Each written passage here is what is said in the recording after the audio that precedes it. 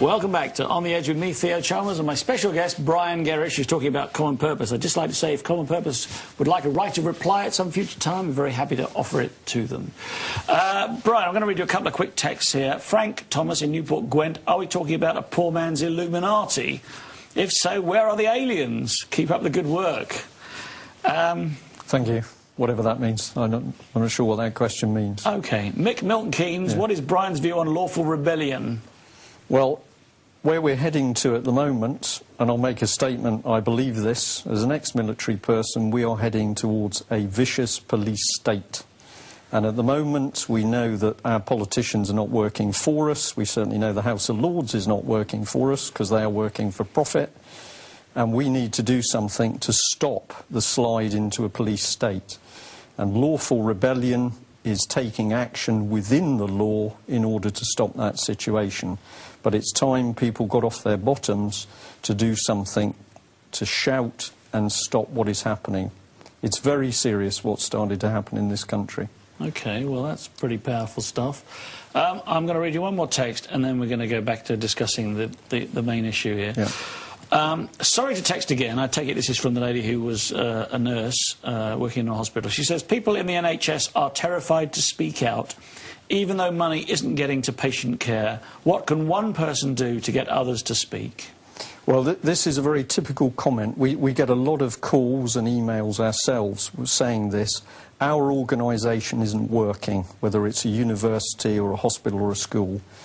And if you speak out about what's actually happening, fraud, corruption, bullying, you get victimised. And what you need to do is join in with other people. So have a look at the British Constitution group. That's the bcgroup.org.uk website, which is actually talking about lawful rebellion. We had a superb conference in Stoke this Saturday just gone. There was 500 people there. And we were talking about the state of the nation. So we talked about what was happening with the Constitution, the police state, we talked about common purpose, and we actually talked about child snatching. And I can tell you the response from that audience was fantastic. So don't try and fight it on your own because you get picked off. Join in with other people. And what we have said is that the aim is definitely no violence. Very, very important, this. And what you do has to be inside the law. The government at the moment, in my professional opinion, if I'm allowed to say it like that, the next step is to increase the financial collapse, and then they are going to foment violence on the streets. And that violence on the streets will be used to trigger the enactment of all of the anti-terrorism legislation, and you are going to be in a police state. So the last thing we need is violence, and I say this to every audience, whether it's to political groups or whether I'm talking to Muslim groups. We are all in this together, and it's very, very important. But for that lady, get involved with other people, learn what other people know, and that is the movement. We need to get millions of people in this country mobilised. Do you want to give that website again?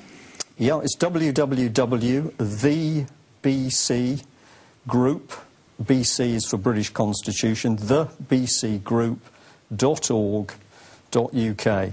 .org.uk. Yeah. OK, I want to ask you about the Media Standards Trust. Well, I'm delighted that you've brought that in, because I wonder how many of the viewers will know that the Media Standards Trust exists. This is a trust which is set up to ensure the even-handedness of broadcasting. And I mean, we've got a situation today in this country where the mainstream media is just not getting the truth across. We're not told the truth about the EU, we're not told the truth about the rioting that's been happening in European countries, we're not told about the troubles in Iceland. Nobody explains where Gordon Brown has got 900 billion from. So we know that at the moment the mainstream media is not telling the truth. But Julia Middleton, Chief Executive from Common Purpose, has been instrumental in setting up a Media Standards Trust, which is apparently going to help the performance of the media. The only thing is that the office, unless it's moved recently, was actually set up inside the common purpose offices. And when you look at the people she's got on her team, they are elitist, including members of the major international banks. So why international banks would like to get involved with the media, I don't know. But I don't think it bodes well. Well, I think I could probably guess. And, so can I. Talking about mainstream media, obviously, we're not quite like those mainstream media. You wouldn't see this show, would you, on the BBC? No, but it's interesting that if you look at the figures of graduates, you'll find that the BBC is riddled with common purpose graduates. In fact, I had a call from a BBC person following one of the, I think she saw the Leicester talk that I did, and she said to me, how many people do I think were common purpose graduates in the BBC? And I said to her, well, probably about 500, 500. And she said, I think there's 1,000. Now, if there's 1,000 and they've paid £3,500 plus VAT... Of our money? That's a lot of viewers' licence fees for a charity. Well, Julia Middleton takes £80,000 or £90,000 out of that. She's, I believe, earning that sort of money. But something's wrong. We don't know about this charity. It doesn't want to tell us what it's doing. Authorities don't want to tell us how much they're spending on it. And now they've got their little tentacles into the media. I think this is very sinister. So they can put out statements as the Media Standards Trust and affect what the media is saying? Well, go on the internet yourself and look at the Media Standards Trust and look at who's involved with it. And they are all elitist people. It's incredible. They are not there, in my opinion, to actually ensure the openness of media. They're there to make sure that what appears in the media fits their view of society. OK, well, Jim from Larne, who texted us earlier, I believe, Excuse me. says, have you ever asked your MP to raise the common purpose issue in Parliament? Well, we've certainly tried the local MPs in the Plymouth area. Which is where you're based. Yeah. Mr Gary Streeter got very hot under the collar and didn't want to say whether he was involved in common purpose or not, although he did eventually send me a letter indicating that he wasn't. But we've got two Labour MPs, Linda Gilroy and Alison Seebeck. I'm going to have to say I believe, because I can't remember which one it is, but certainly one of those two I believe is involved with common purpose. So it's no good going to your MP. Well, no, well, I suppose not. But Philip Davis, MP, has been asking questions in Parliament about common purpose, and when he discovered the Ministry of Defence had spent over £400,000, he started to get very interested. Well, for their members, for people who work for the Ministry of Defence, is that what you're saying? Yeah, so we do have MPs who've now started to ask the right question, which is, what is this charity doing? Now, we got a clue a little while ago. One of the people involved with Demos is a chap called Jeff Mulgan, and he wrote a very interesting book, which is The Invisible Hand, Remaking Charities in the 21st Century. And what it's suggesting is that charities are to be used for political purposes. And Miliband tried to get a bill through Parliament, or in the initial stages, which was for the first time going to make it lawful for charities to be politically involved. Now, this is very sinister because there's 170,000 charities registered in UK with a budget of, I believe, £44 billion. What happens when those charities start to support a political line? You've got a problem. Yeah, it does seem to be the case, doesn't it? Mickey Milton Keynes says, does Brian feel kids are being dumbed down either with drugs or alcohol? Well, I certainly do, because I believe the whole of our society is under an attack. And I state this very freely.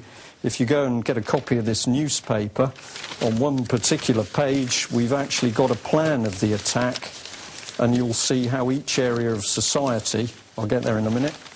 If I can show that, that's page 9 of our latest newspaper. If you can see that, OK? Yeah, I think so. And what it's doing, it's listing the areas of society, it's saying what will be done, and then it's giving a result. And I'll tell you that if you look at families, it's saying that families are to be broken up. And why you do that is if you break the family bond, you then leave the state to claim the children. This is the way it works in communist countries. I find it very significant that Common Purpose is working very hard at the moment to get in amongst the Muslim communities where the family units are still very strong. And I can prove that because we've got the documentation showing what Common Purpose is trying to do. Okay. You mentioned earlier, and I'm not going to let this go in our last 5 minutes, that children are being taken from their parents. Yeah. As part of this, is this something to do with Common Purpose, actually? Well, I think we need to be very clear here. We know that children are being taken from their parents, and if you look at the front page of the Daily Mail today, it's got a classic example where a lot of people would say those children being taken and given to the wrong parents. What I had no idea would happen is that the moment we started to print this paper, people would call us with unbelievable stories of their children being taken, and initially you don't believe it, and then you see the evidence.